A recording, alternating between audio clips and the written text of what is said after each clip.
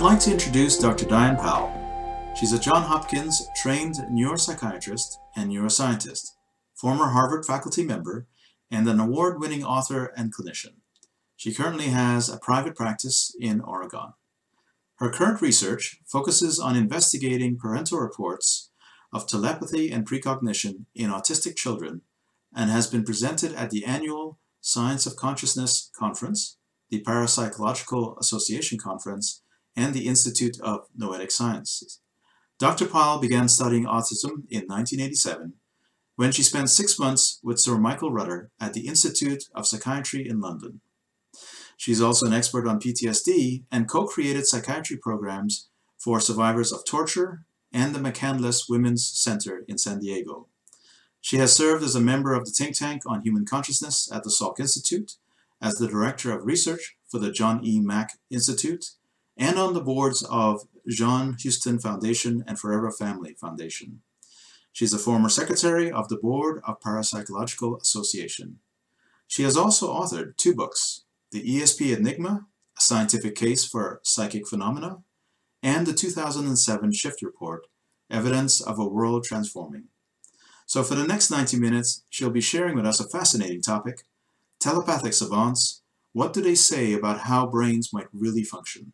So please, join me and welcome our keynote speaker, Dr. Diane Powell. Thank you. It's an honor to be your keynote, and I have so much respect for the Monroe Institute and what their contribution has been to science. And I'm really delighted to be able to present to you a theory that I've been working on for well over a decade, and it's got some interesting twists and turns in it, and you'll be hearing this here for the first time. Let me just say a little bit about my background, because it's very unusual for someone with my background to become interested in phenomena such as ESP. And the reason why I became interested in that is that as a neuroscientist, wanting to understand what the brain is and how it relates to consciousness, it's really important that we consider anything that has really valid data into our theory. We can't throw out data just because it doesn't fit our theory. We really need to look at that data and see what does that tell us. And it's in that information that doesn't fit in with the paradigm that science advances itself. My interest was primarily in human consciousness, which is one of the reasons why I went on to medical school rather than doing research on animals, and went into psychiatry because I was truly interested in understanding the connection between people's inner experiences and their behavior and how that related to brain function.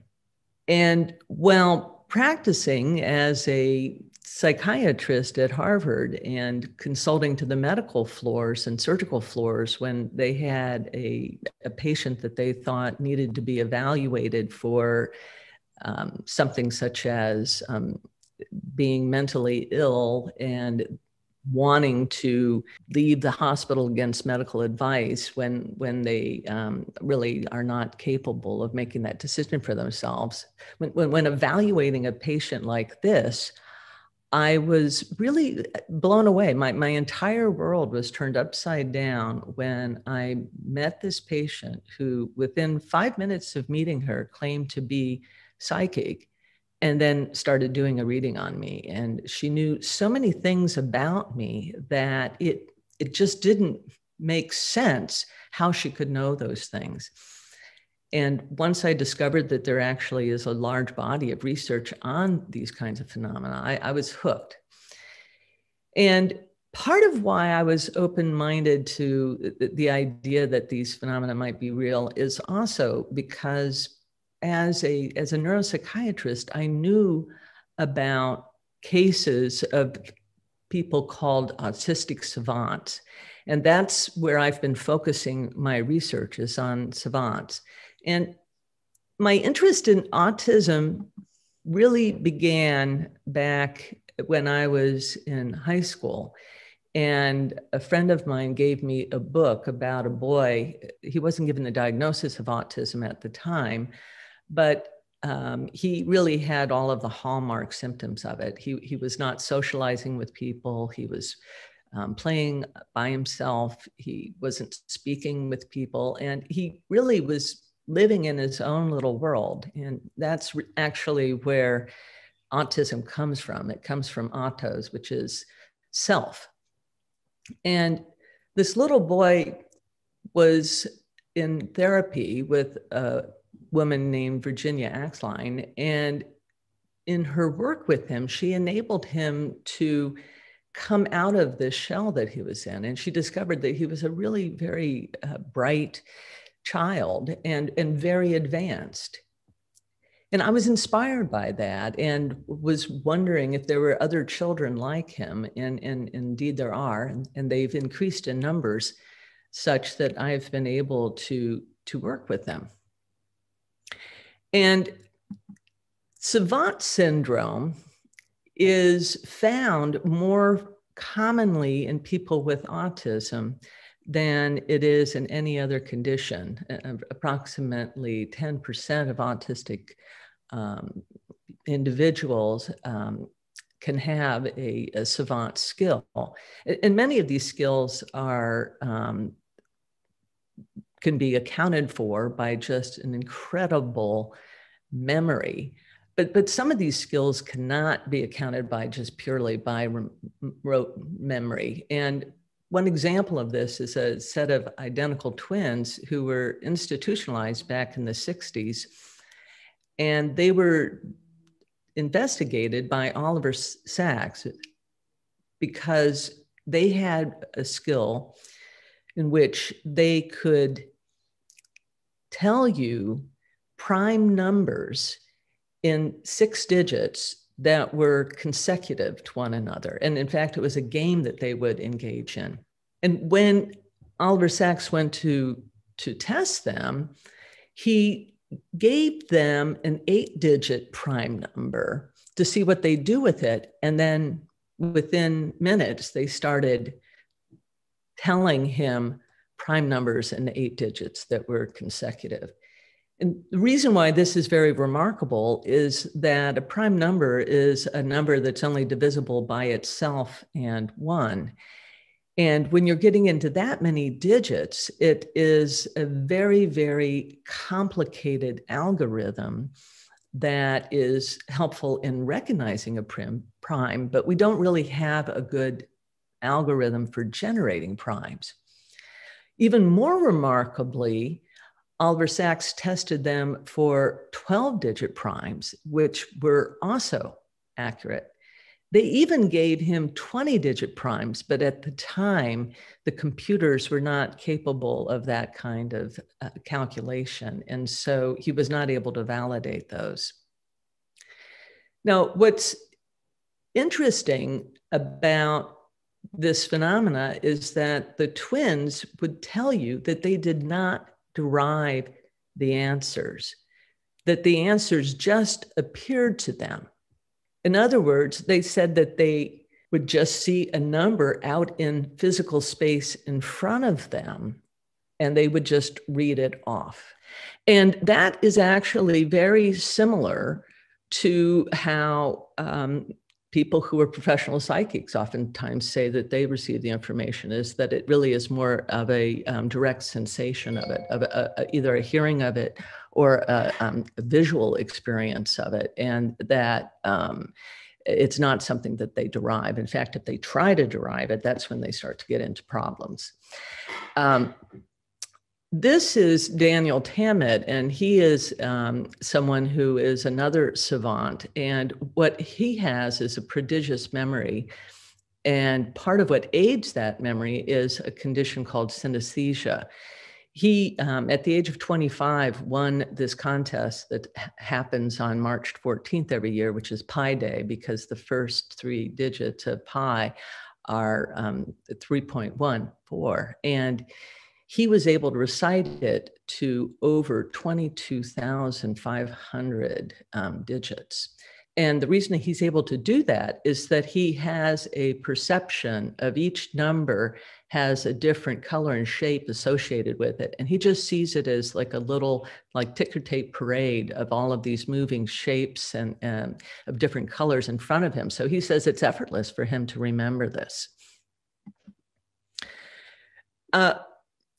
It was a patient that I actually was called to consult on when I was at Harvard, who started telling me things about myself that there's no way she could tell me within 5 minutes of meeting me. And she also told me things that, very specific things that happened in the future. And there are accounts of that in my book and videos of me elsewhere. And it made me realize as a scientist that the psychic abilities really need to be taken as a serious line of investigation. And then I discovered that there are people who've been taking them seriously for over a century. And I started to think about how similar these accounts were with what the autistic savants could do. Because some of these savants could do things like draw a periodic table complete with all the atomic elements, and yet they had never been exposed to that information. And so it's somehow they are able to access what some people would call as non-local information. And that's another way of describing psychic abilities. But one of the differences is that savant syndrome is significantly more reliable. And so one of the problems that scientists have had in terms of demonstrating that these abilities are real is that people are expecting such extraordinarily accurate results that it's really hard to reproduce in the laboratory. But with the savant syndrome, that it was reliable as the sun rising and setting every day. Another thing about savants is that they have a very high accuracy of detecting signals. There are a lot of musical savants who have perfect pitch, for example, and they're able to, there are other people that are visual savants that are able to see Waldo in a complex image, for example, and find Waldo almost instantaneously. Or to, if you were to spill a canister of matches on the floor, count them exactly and instantaneously. Another thing is that psychic abilities are more common in people who are in dreaming sleep, which made me interested in looking at people whose brain activity mimics that of dreaming sleep, because we know in dreaming sleep which parts of the brain are very active and which parts of the brain are more dormant. And there are certain syndromes in which you find that. And one of the characteristics of this pattern that is more conducive to psychic abilities is for the right hemisphere to be more dominant than the left hemisphere, which is the opposite of how it is during normal waking life for most of us. Okay. And the right hemisphere is associated with intuition, gestalt thinking, creativity, dreaming, as I said. And then the other thing about these savants is that they have a very high tolerance for monotony. And one of the problems that you run into in experiments with subjects, getting them to demonstrate psychic abilities, is that they can get, that there's a fatigue in the phenomena. They oftentimes do better in the beginning than they do at the end. And with savants, I've had a subject where I was doing 2 hours in the morning and 2 hours in the afternoon for 3 days in a row, and getting 97% accuracy. And so with randomized stimuli. And so that is really, that's just unheard of with other types of subjects. And then once I started looking into these autistic savants, I found that they also had reported a lot of the other phenomena that fall into that rubric of parapsychology, such as seeing auras, very common for them, see auras. And a lot of them have these out-of-body experiences. And they have a different perception of time. And this is something that has been described in autism in general, is that if you have two notes that are separated from one another, that the people with autism will collapse them and experience them as occurring simultaneously with a longer gap between the notes, which suggests that their brain works at a different rate. And here is a savant whose name is Jason Paget, and the reason why I'm telling you about him is that he demonstrates something called acquired savant syndrome. And what that is that someone can be a rather ordinary person and then have an accident and develop savant abilities. And he was working as a futon salesman, and he was leaving a karaoke bar when he was assaulted and suffered some head injury. And when he was recovering from that, everywhere he looked, he saw fractals. And he ended up going back to school and becoming a mathematician. And he looks at these fractals as a major organizing principle. And he's very well respected for his ability in math. And yet that was not an interest at all of his before this head injury. When you look at his brain using imaging to see what part of his brain is the most active, it is the area there that is sort of a little darker orange, and that's the angular gyrus. And the angular gyrus is very interesting because of the fact that if you stimulate it, you can mimic at least a partial out-of-body experience. This was something that was demonstrated by some scientists in Sweden. And the other thing is that the angular gyrus is where synesthesia seems to be associated, because it's the crossroads of the various cortices for the different senses. And a lot of the synesthesia syndromes are where there's a blending of two senses. For example, hearing a sound and seeing a color at the same time. But the angular gyrus is also associated with symbolism. And it's associated with symbolism and mathematics. And it was this area of the brain that had increased myelin in Einstein's brain. And we know of him as being somebody who was not only very gifted at math, but he also did thought experiments about navigating space-time. And interestingly, people with savant syndrome oftentimes will, as I said, they can navigate space-time differently than how we do. And what's interesting is Temple Grandin, who's probably one of the most famous autistic savants.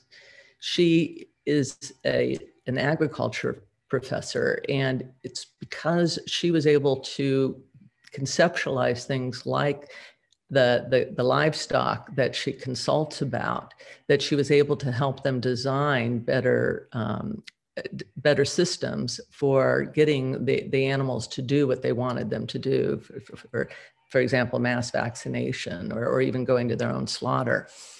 And when she describes her ability to design these systems, similar to the way an architect would design things, she says that instead of being able to conceptualize it in her mind, what it would look like from a sky view, she imagines herself going up into the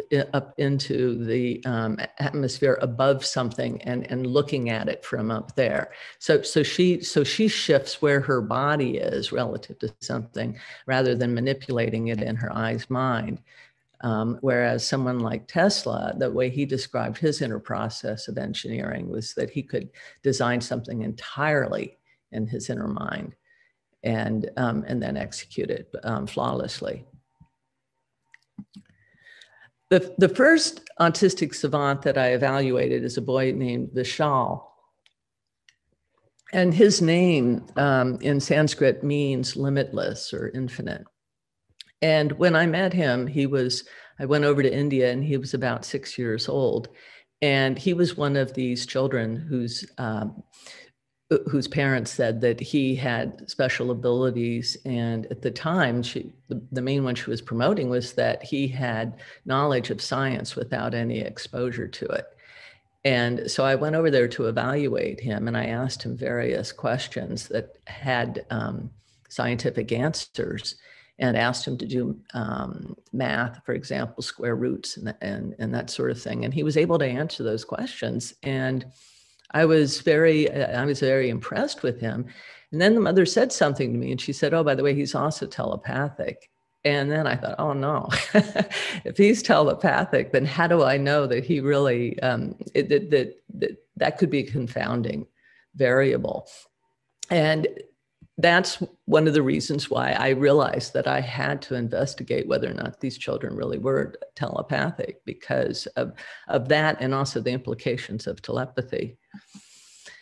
And one of the things, I'm showing this image again, one of the things for you to know is that a lot of these children who are diagnosed as autistic, their problem is not really in the expression of language. I'm sorry, their problem is not really in the reception of language. In other words, they understand the language that's being spoken around them. Their problem is in the expression of it. And because of that, they need to have someone assist them in learning how to manipulate their organs that are used in expression. And this area that's in blue, Broca's area, is the part of the brain that's involved in the motor expression of language. And that's oftentimes the area of the brain that's affected in these kids. And it gets affected during development. And so they have come up with various tools, such as laptops, that have helped these children to finally communicate. And it's opened up a whole new world of research because of our ability to now find out exactly what it is that they're thinking.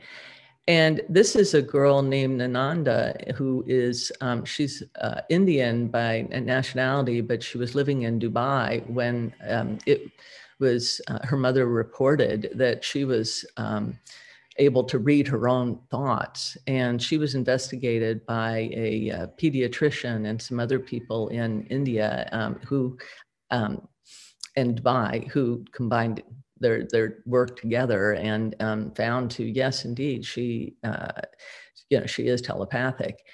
And unfortunately, I didn't find out about her until after I had come back to the States, and I had actually even passed through Dubai. But I found shortly after that, I found another person who was just like her. And her name is Haley. And she's sitting here on the sofa with Daryl Treffert, who is a psychiatrist like myself. And he was, during his residency, he ran into a savant in his training, and that became his area of expertise. And he's probably most widely known for the fact that he was the consultant for Rain Man, the movie that really popularized the idea of savant syndrome. And the person who was the real Rain Man was Kim Peek.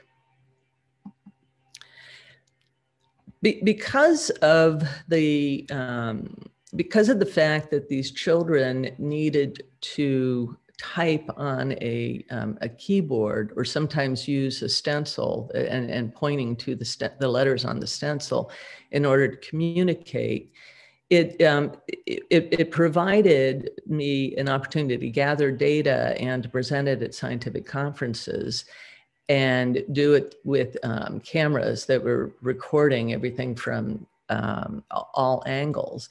But one of the concerns people had was that they just found it hard to believe, and they thought, oh, how do we know that there isn't something going on with the keyboard or with the iPad? Or, how do we?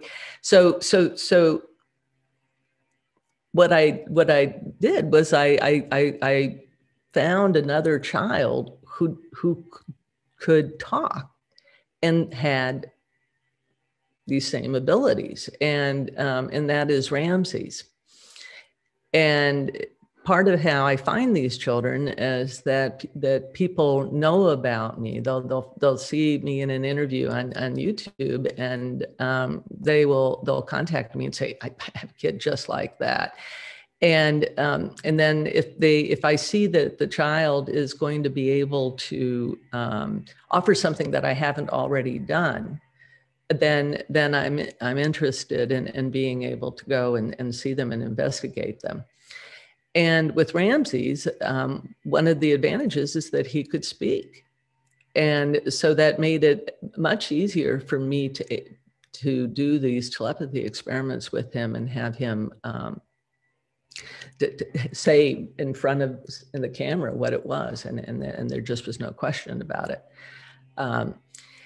And the other thing about him that I was really intrigued by is that he has a savant syndrome that is called hyperlexia. And hyperlexia is when these children are able to read at a very, very advanced level at a very young age. Oftentimes they start reading at 4 months. And Ramses, by the age of 2, the mother reported that he could read and even speak 8 languages. And these included Hindi, Hebrew, Arabic, Japanese, Russian, Spanish.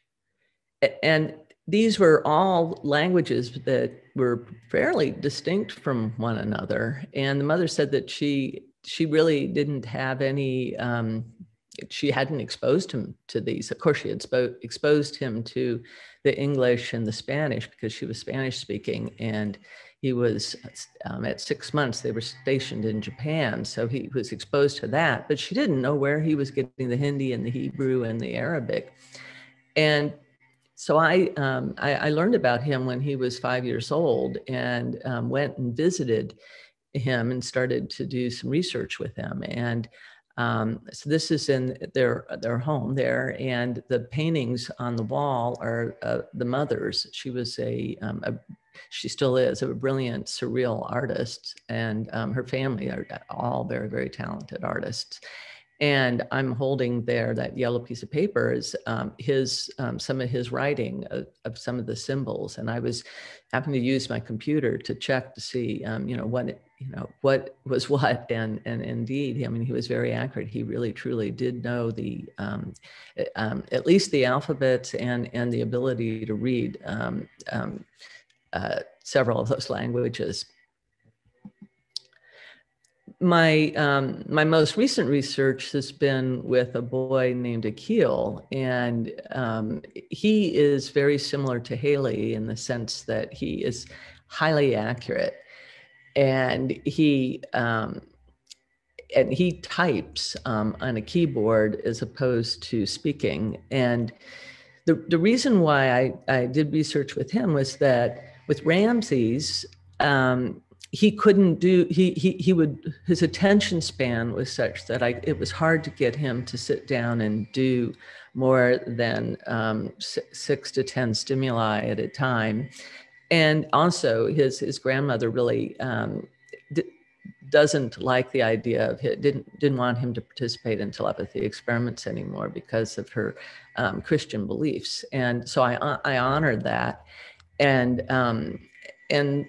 with the Keel, met him at a wonderful time, and the mother really is very interested in people understanding the potential that we all have as human beings, but also the potential that that these children have.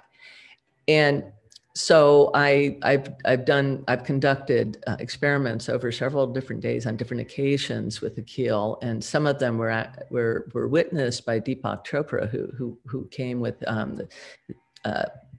the chief scientist on his board, and witnessed it. And he was so blown away by how accurate he was that he actually forgot his backpack and his jacket. And the backpack had his wallet in it, and so we had to arrange for a car to get to take it to him to New York. So having seen the abilities that these children have firsthand, and also having gone back in the literature and having seen that there are case reports of telepathy in children who were autistic and in a child who is blind, that were done under very highly controlled circumstances. But it's just that they got kind of buried in the literature. And when I saw that, I thought, instead of continuing to just focus on the finding more and more experimental proof, I think that it's really time to look at, what is our model for understanding this? Because I think that is one of the major hangups, is trying to understand what's going on in somebody who has these abilities. And this is just to show you an example. This is my computer where I just randomly came up with these objects and created a random order of the list. And then that's what the mother would look at. And then this is Akil's answer. So he would, so here for some reason, he was starting to type maple, and then he moved down here. But that's what I mean by, really, really high accuracy is, it's pretty astounding. The reason why I'm showing you this picture of Leslie Lemke is he illustrates another type of savant, and that is the blind savant. And he also had cerebral palsy and wasn't able to walk until he was 15.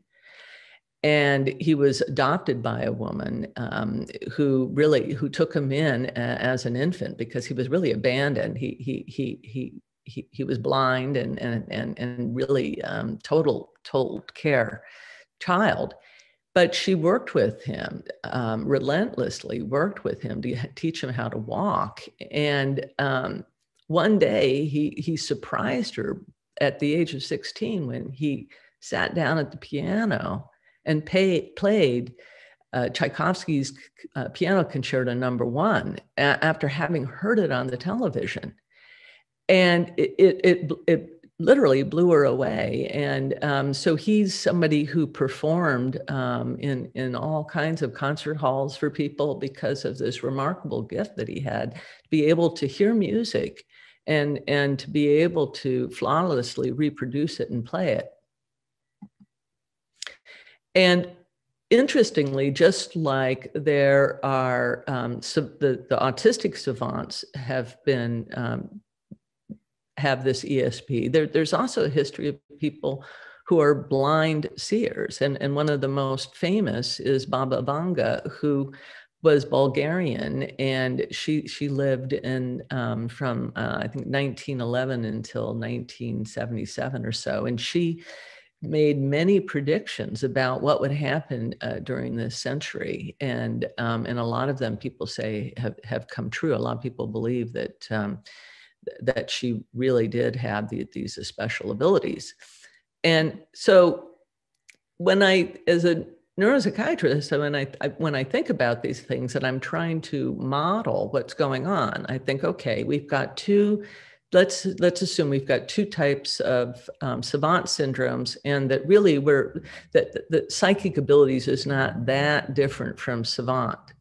In fact, Bernard Rimland, who was a psychologist who had a son who was autistic, and he founded the Autism Research Institute down in San Diego. He studied thousands of autistic children and many savants, and he believed that ESP was a savant skill, and he found it in about 3% of them.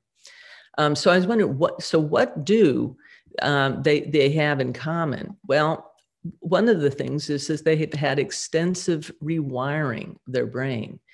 And so the question is, well, what is that rewiring? I mean, what and what is it doing? So one of the things that I discovered is that the most telepathic children were the children who had their ability to express language interrupted at a very, very early age. And so I found that they were more telepathic than Ramses, even though Ramses it's pretty telepathic, but I think he has to struggle more to stay in that space. But these children who had their language taken away, their ability to express language taken away, it's at a year and a half, right when they're in the middle of developing it, because this is the regressive form of autism. Those children, it made me wonder whether or not they were really tapping into a default communication mechanism that is there in infants, between infants and their mothers, and that is really instrumental in helping us to acquire language. And that it somehow then, once we acquire language, it goes underground for the most part. And then if that's the case, I wondered, could this explain why there are so many reports of animals seeming to be able to communicate with one another in a way that it cross species, that you have to wonder. And one of my favorite stories is of someone who was a diver, and he was swimming among the fish and really enjoying the experience. And then the thought dawned on him, oh, I could have one of these for dinner. And then immediately they dispersed. And Native Americans also talk about there being this, that all the species are really connected with one another. And yet, what's wrong with the two-legged species? Why is it that we're so disconnected? Similarly, I wonder with the blind, how are they, what's going on with the blind? Is there an alternative system for sight besides the one that we associate with the eyes?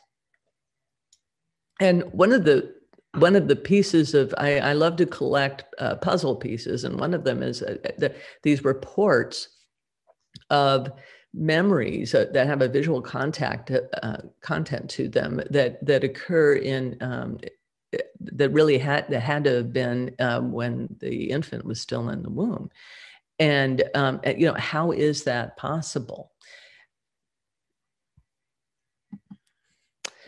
So, getting back to basics, then let's ask the first question of why do we have a brain? And there's a species of a tunicate, the sea squirt, that doesn't have a brain during most of its cycle, but or during most of its life, until it needs to navigate somewhere, relocate, and then it grows something that looks very similar to a human brain in some ways, in terms of the corrugations and whatnot. But they grow that, and while they're having to navigate, and then as soon as they settle down, then they get rid of it, because a brain is a very energy intense organ. It requires a high percentage of the amount of fuel that we put into our bodies. Now, looking at navigation, one of the most primitive instruments of navigation is magnetite, which is found in organisms that from bacteria all the way up to worms, all the way up to human beings. And this is showing you a bacteria that has these little black dots there are actually magnetite that has a little membrane around them. And this is an organelle that helps the bacteria navigate the Earth because of the electromagnetic fields around the Earth. And so one of the things, in order to understand a lot of phenomena, you have to look at the relationship between the electromagnetic field that we all are in, and the impact that has on us. This is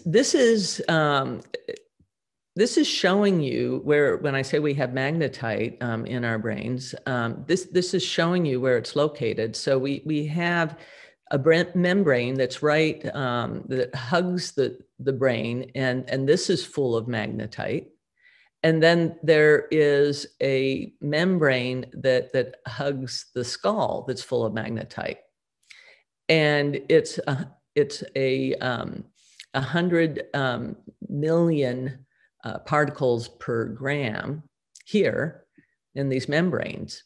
In the brain itself, it's at 5 million particles per gram.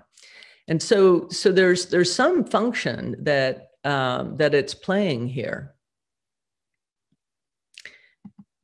It's also found, similar to birds have magnetite in their beaks, which they believe enables them to migrate long distances using the magnetic field lines of the Earth. We also have magnetite in the equivalent of our beaks. And this is another bone that composes the nose. And then this is the sphenoid bone, which is unique in the skull in that it really, first of all, it looks like this butterfly, but what's unique about it is that it is in contact with all of the other cranial bones of the skull. It's the only one like that. And it's also there at the base of the brain. And if you look at, so if you imagine, then you've got some magnetite here in very concentrated in the bone, in addition to in the membranes, and you've got it here, you've got it here, you've got it here, and then you have magnetite that actually is going down the spinal column, because it also is lined with that same membrane that has magnetite in it. But most of the magnetite, interestingly, creates this sort of triad, these right up there. And it's perfect for, you've got it on each side, just like we have ears on each side of the skull. We have this magnetite strips here and then one in the front. So there's some orienting role that plays. And I think it kind of looks almost like the symbol psi. We also have, in the back of our eyes, we have not only the rods and cones that give us, the cones giving us color vision and the rods giving us more black and white and dim vision, peripheral vision. We have cryptochromes, which actually can detect magnetic fields. Robin Baker is, he was a psychologist in England who discovered that if he blindfolded the students and had them try to find their way home, that that they could, but that if you put a magnet on top of their head, they couldn't find their way home. It was disorienting for them. And he did research with them for over a decade and published it. And I think that this is really significant evidence that we do have this sense, but it's not a sense that we give much credit to. It's an unconscious sense that we have. There was, when I first heard about research that had been done on animals that showed that they had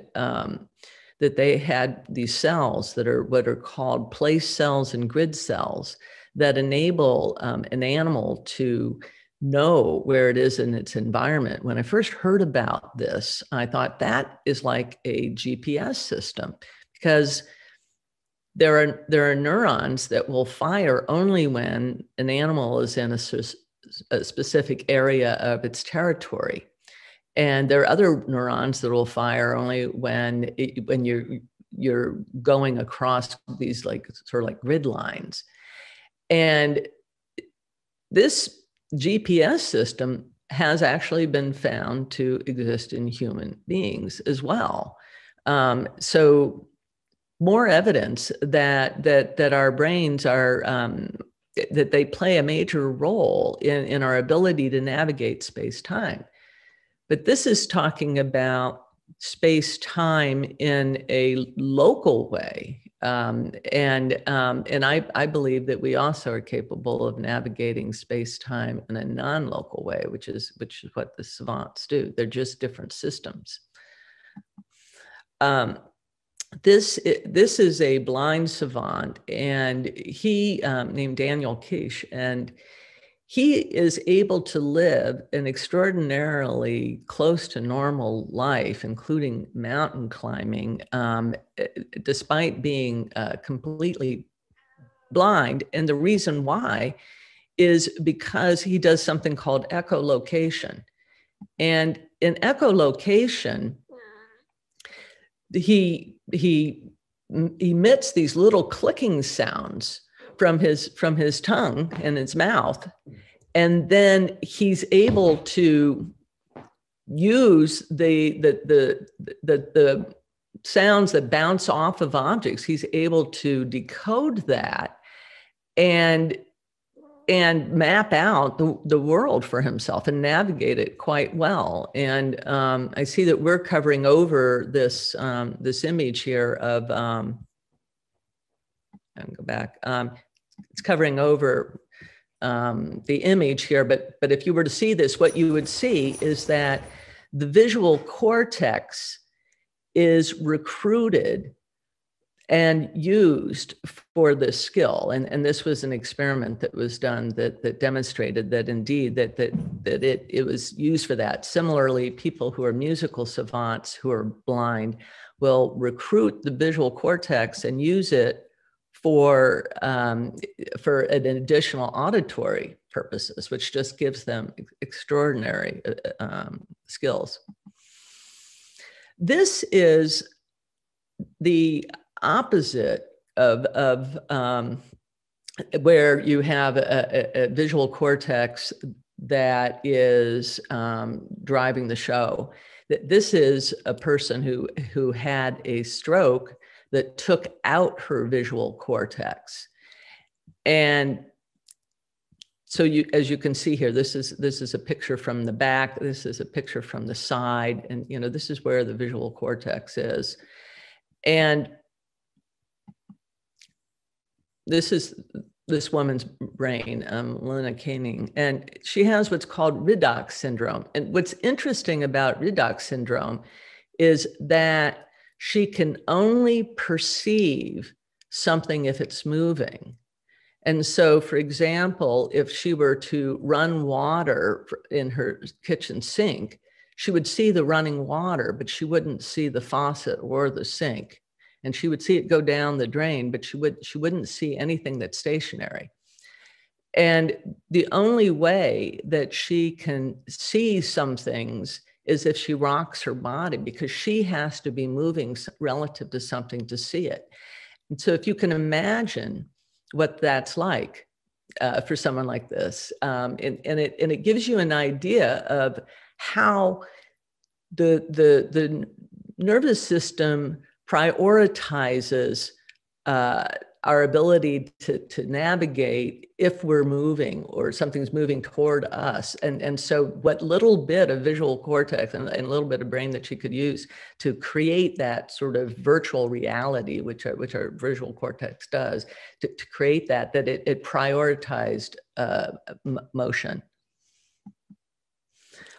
This is a picture of Kim Peek, and he is the person that Rain Man was modeled after, and he had a phenomenal memory. He was a prodigious reader, and in fact was able to read 2 books simultaneously, one with each eye. And he had read over 12,000 books by the time that he was in his late 50s, and could recite them to you word for word, forwards and backwards. And when you think of that kind of memory, initially a lot of people look at him and they'll say, well, he's got a really large head. And in fact, his head was so large that he had difficulty holding it upright. And that's why you see it tilted at an angle there. And initially, people were thinking, well, gee, he must have massive amount of brain tissue and just have more of this, because the neuroscience has been so focused on the neurons that they have that they've made these assumptions that more memory is about increased connectivity and that sort of thing. But when you look at his brain, what you see, this is a normal brain, what you see is that, first of all, he's missing the corpus callosum, which is the major connection between the left and the right hemisphere. It's totally gone. And in fact, he has this huge hole. This is all cerebrospinal fluid here, where you see that the black, the darkest color is just pure water in this kind of imaging. And so he really actually, instead of having autism, a lot of people assume that he was autistic. Actually, he has a condition called hydrocephalus, which in the past was called water on the brain. And it occurs as a result of something blocking the flow of the cerebrospinal fluid. And when you look up hydrocephalus and you want to know, well, how does hydrocephalus clinically present itself? One of the things I found very interesting is that the list includes social learning disorders, extensive rote memories, poor coordination, precocious puberty, and enlarged heads. And a lot of the children that I've been evaluating, or I hear about, a lot of them these things fit them, and so I think what's happening is that we're seeing children who display these social learning disorders and some problems with language, and we're labeling them autism, and actually what we're doing is we're lumping a lot of children together that have very, very different brains from one another. So that was one of the things that I discovered. And I became curious about hydrocephalus because as a neuroscientist, when you see something like that is not what you expect, then I want to delve into it further, because in science, I mean, it doesn't matter if you only have one data point that doesn't fit the rest. If it is such an outlier, you really have to pay attention to it. And what I discovered was that in the literature, and published in Science, of all places, was an article by a neurologist in England named Dr. John Lorber. And he had written an article about, is the brain really necessary? Because he had evaluated this patient who had an IQ of 130, and yet he had hardly any brain. His brain looked a lot like this picture here, where it is predominantly fluid in the cavity. This is a normal brain from that perspective. And you can see this is the ventricles, and you can see how enlarged they are here. And then you can see it from the side, huge cavity in the brain. And that's such an anomaly that it just got buried in the literature, and people were not really paying that much attention to it because they didn't know what to do with it.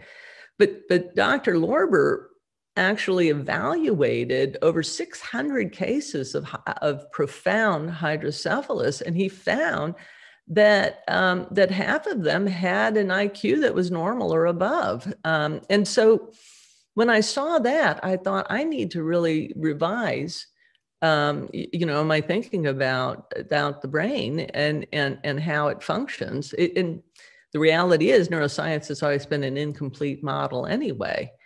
So it wasn't really that hard to do that. And so I thought, well, we need to look at, what is it about the ventricles? What do we have there? What is left in this skull, in this cavity? And one of the things you have is that the ventricles are lined with these cells that have cilia in them. And these cilia will move at different rates and in different patterns. And it's just lined with these. And some people said, oh, it's to circulate the cerebral spinal fluid. But if you look at the system, you look at how much cerebral spinal fluid there is and how tiny these are, it doesn't make sense that they're there to play a role in circulation. They're doing something else. And this is what's called the primary cilium, and it turns out that all of our cells actually have cilia, and they stick out like this, like an antenna.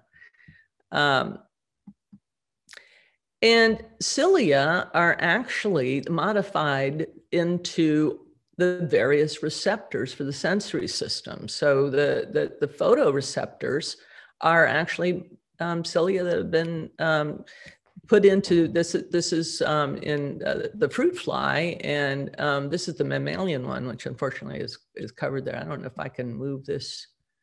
Maybe move that there. But it's not going to work for all my slides. So, and so what is a cilia? Well, it's made up of a protein that is that has two parts to it, and it's a magnetic dipole. Okay, but the microtubule, which makes up the cilia, the microtubule actually has 40,000 of these. And one of the remarkable properties is that it is the resistance of the entire molecule, even though macromolecule, even though it's 40,000 units, is less than that of the constituent that makes it up. And so, and the brain is full of these, and the cilia, that's what they are predominantly. And when you look further, one of the primary jobs of the cilia is that they form something called a spindle apparatus, which is what in cellular division pulls the cells apart. And when I was looking into Gurwich's work on mitogenic rays, and I saw an image of his of the mitogenic rays, which is this ultraviolet light that he detected back in 1923 in dividing cells, which just, it was a big rage for a while, and then it kind of went underground. And now we've discovered that, yes, we do generate and emit biophotons. So knowing that, when I looked at this image and I said, that's a spindle apparatus that he saw, then it made it clear to me that these microtubules are capable of transmitting light. And when you look at the formation of the ventricles, where they come from is actually in the developing embryo. The amniotic sac gets folded up, and it becomes a piece of it becomes internalized within the developing embryo, and that's where the initial fluid in that's the initial fluid in the ventricles. And this shows you this is a 13-week infant in development, and this is what the ventricles look like. And so what you see is early on in development, the ventricles they make up the majority of the volume of the developing brain. And the ventricles are lined with these cells that are basically the stem cells of the brain, so that they're creating all of the other cells, all the neurons, all of the glial cells, all of them are coming out from that. And so they play a very organizational role in brain development. I have this slide here because we have to think about where is memory stored. And this is based on an experiment where a caterpillar was taught something. You used a pairing paradigm where you have a stimulus and then you have another stimulus that's paired with it. And so the animal is taught to respond whenever they experience that priming stimulus, when they experience the secondary stimulus. And they did this with caterpillars. And then what they discovered is that when they became butterflies, the butterflies retained that memory. But what's interesting is that the nervous system of the caterpillar turns into this kind of liquidy goo for the most part. And so it's not about neuron connection, once again, that memory is contained within that goo, within the fluid. And I see I'm going to go real fast through these last slides because I want to, at the end, just show you a movie. So here's a coronal section of the brain. You can see, what the ventricles look like and how they look somewhat like the caduceus. And of course, I'm sure you're familiar with, the energies that are moving through us and how they relate to the golden ratio, which really dictates the development of, you have these double spirals in nature and the development of a pine cone. In the golden ratios is in our anatomy and our bones and, and the skeletal structure of our hands.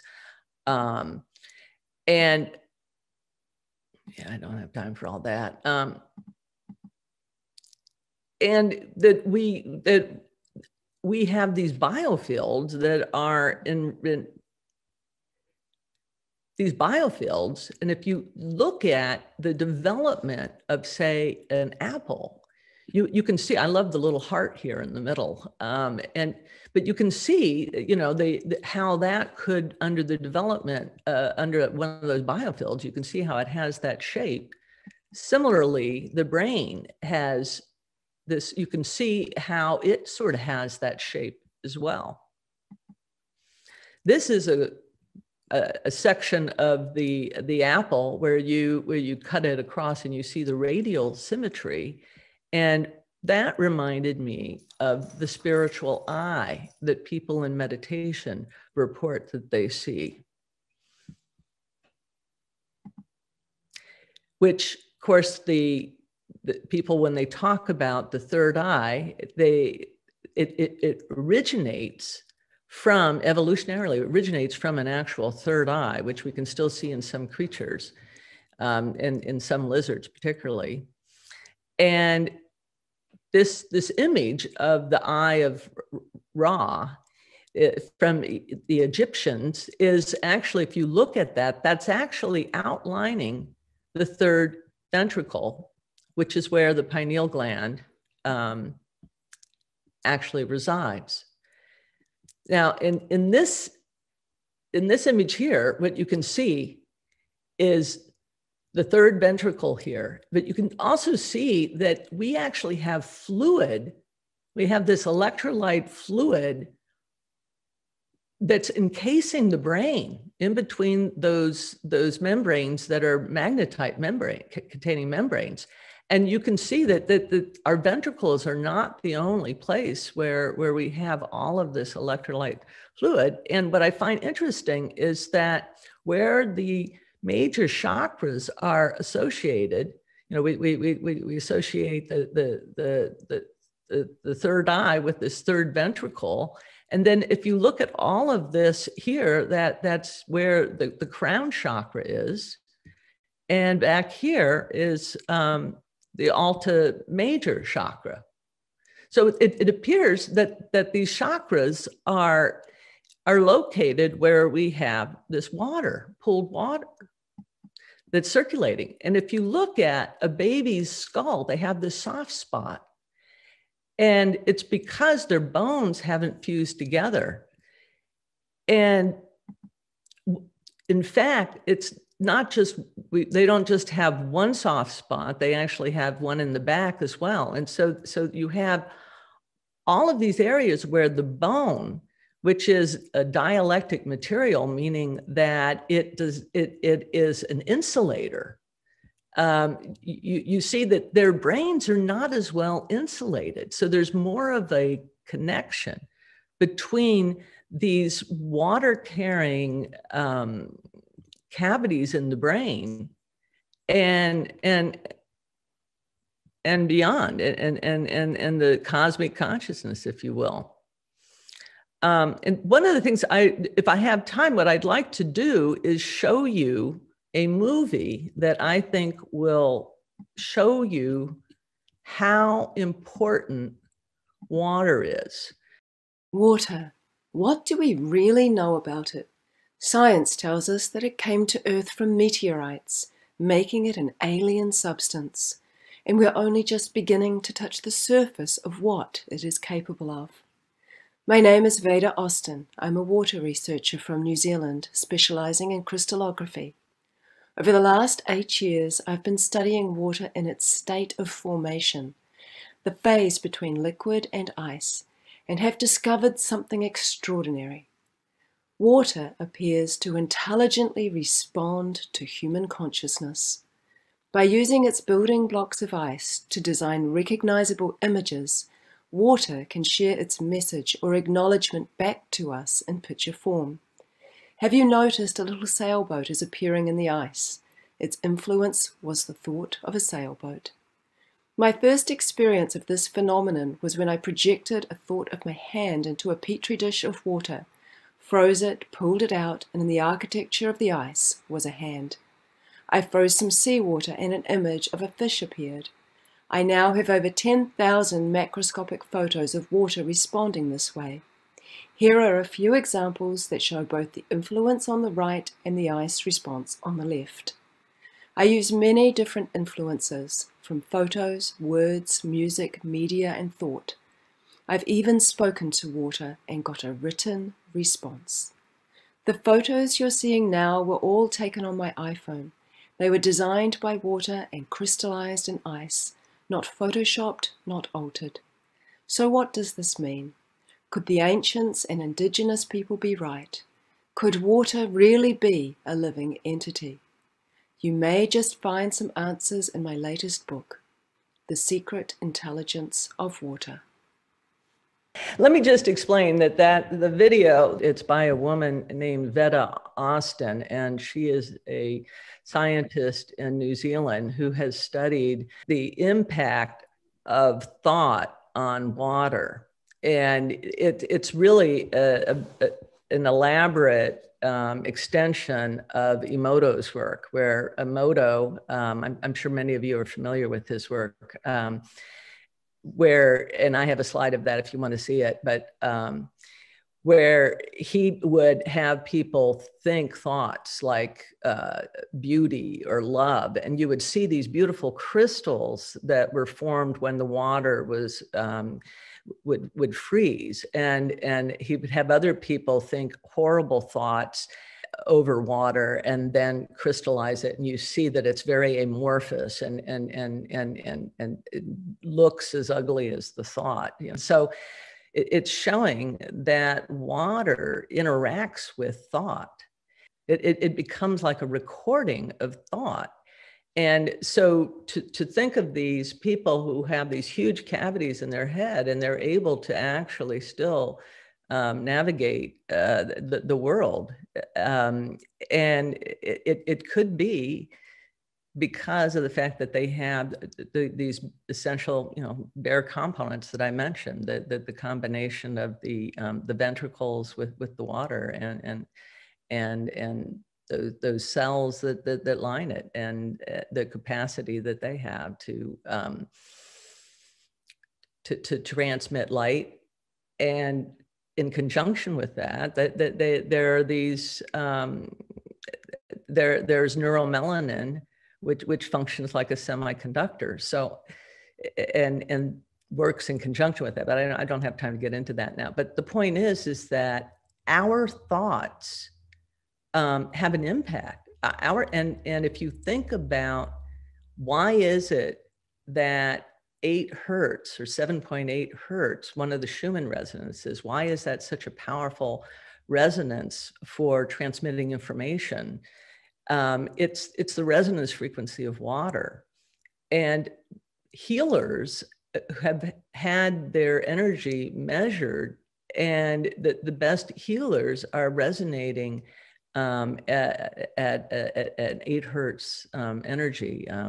And so there's something extremely healing about that. And we as human beings can go into that resonance frequency and have these thoughts that are very, very healing thoughts, like Joe talked about, and broadcast them, because the magnetic waves that are transmitted can go through everything. That was one of the things that this medical doctor named Andrea Pukarich, I've been looking at his notes, and one of the things that he talks about is that these ELF waves are capable of almost instantaneous transmission, and they can go through anything. So I think I'll end there and open up to questions. I would like to start by saying that one person voiced something that I think all of us can echo. And this was Letitia from Virginia, who said, "This is incredible, and I could listen to you all day long." And I'm sure that many other people in our audience today could say the same thing. I have a few questions. And Paul, are you able to see some of the questions in the chat? I am, yeah. I've been watching the questions. Thank you, everyone, for asking such great questions. Susan, you want me to go ahead with one? Sure. Great. Yeah, so here's one from Gary. Are you aware of any research aimed at investigating the possibility of some of the remarkable abilities found in the subjects that you studied being cultivated in people who don't naturally possess them? Or do you think that it's necessary, there's a necessary connection between the lack of ordinary, faculties or injuries that facilitates the development of these kinds of skills? I think that these skills can be developed by any of us. I mean, and one of the reasons why I say that is because people have demonstrated it. There are people who said that I wasn't naturally psychic, but I made it my intention. And what you need is you need to have the combination of the intention and the desire with the belief it's possible. And that's one of the reasons why in my book, The ESP Enigma, I really present so much of the science, the physics, the neuroscience that really relates to this, so that people can go, well, gosh, I guess it isn't woo-woo. I mean, it really fits in with I'm trying to marry these two different worlds because I don't see them as having to be separate. And so, yes, we definitely have these abilities. I think one of the things we have to do, though, is that we have to deplug from the unnatural devices and things like that, that really put us into chaos, basically. I mean, and really getting back into nature. But if you want to get grounded, and you can, put your feet literally on the ground without shoes. You know, allow the Earth's electromagnetic field to have more access directly to your body, instead of wearing these rubber-soled shoes that really separate us from that, because we are really, you know, it embraces us. That energy is so healing. The other thing is that research has shown that people oftentimes have more psychic abilities if they are around negative ions. And so where do we find negative ions? Falling water. Moving water. So it's one of the reasons why we feel so wonderful when we're near the ocean, or, you know, or any kind of body of water, or, you know, or why even I think, you know, and waterfalls. I mean, you know, why people sometimes, there's like a cleansing of your aura that occurs when you're in that pure water. So I think I think that we are all naturally, it's part of our gift as humans.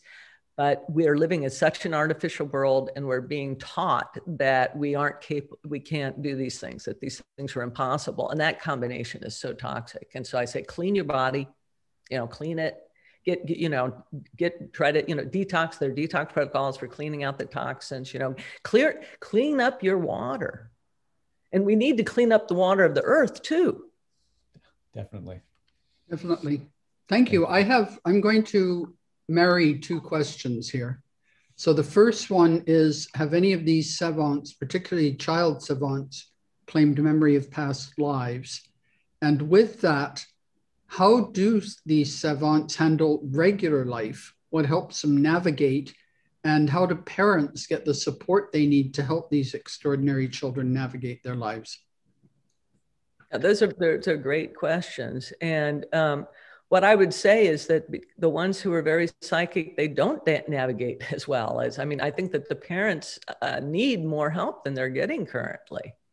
The educational system doesn't know what to do with these children. And I think that the reason why they retreat is because they are different. They do think about what it must be like to be that highly psychic. It's a challenge. And so what I find is that the kids who seem to do the best are the ones who have parents who educate themselves and realize, don't be afraid of this. You know, and so I find that the parents who come from cultures like India, in which it's accepted and they believe in reincarnation, they believe in energy fields, and they believe in cities, you know, these special powers and abilities.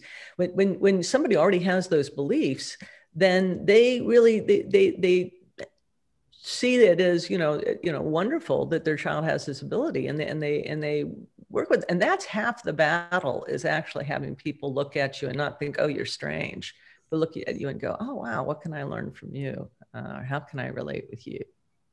And do they claim memories of past lives? Yes, they do. Some, you know, not all of them, but definitely. In fact, some of them say that they remember past lives with one another. Wow. Well, that's amazing. Do you find that some of these savants, the psychic savants, communicate with other savants that they're not in connection with? Do they hear from other psychic savants and relate to them that way? Some of them do. I mean, what's interesting is, I mean, they have to know that somebody exists out there. They have to get on their radar. So a lot of the savants I evaluated when I was in India, they got to know one another because of the fact that this woman who was working with autistic children for the government of India, she and I collaborated together. And so these children got to know of each other. And then, yes, there's a woman I met who I learned about because of her having a son who she said she was telepathic with. And it turned out she was a social worker.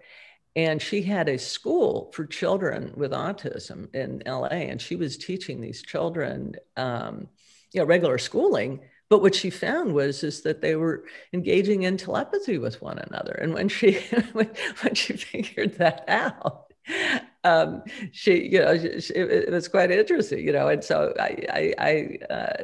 she that's when I contacted her, and I just like, okay, I've got to meet these kids, But unfortunately, she went through getting shut down because people thought that she was crazy, for claiming these kids were telepathic. And unfortunately, there's this stigma there, and the stigma shouldn't be. We need to destigmatize these things. To me, it's I derive great comfort knowing that I have a connection with those I love, such that if I'm feeling peace within me, I know everything's okay.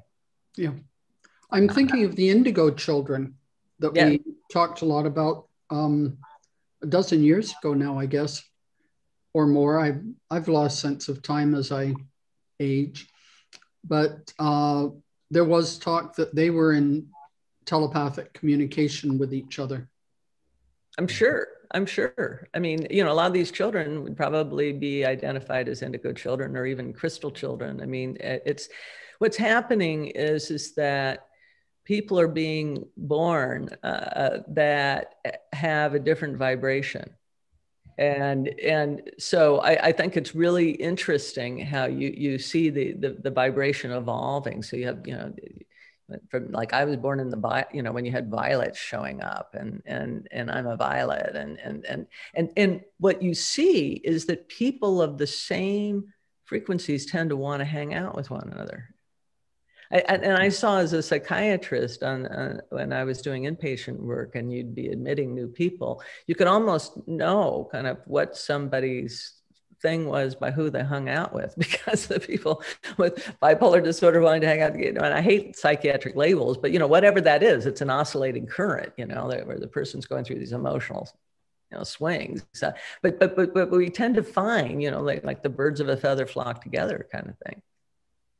Paul, we have a lot of questions there. Would you like to pull another one out? I sure do, yeah. And these are great questions. Yeah.